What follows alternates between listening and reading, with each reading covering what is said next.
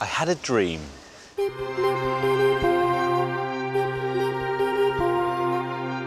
I was walking through a city street where nature had completely taken over. Trees and plants had fought their way through the suburbs back into the city.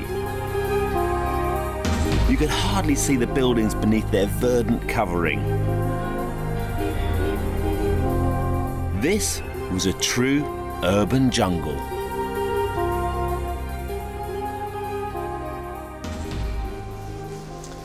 I know it was only a fantasy, but it was a good one, good for my soul.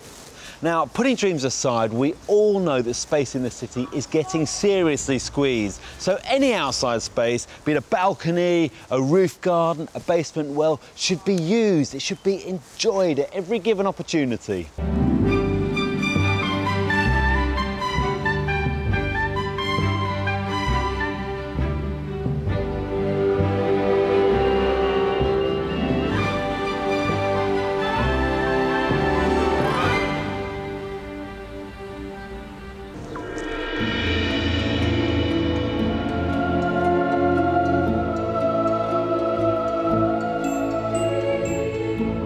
Because all over Paris, strange botanical growths have been climbing up concrete surfaces, turning architecture green in the most unlikely places.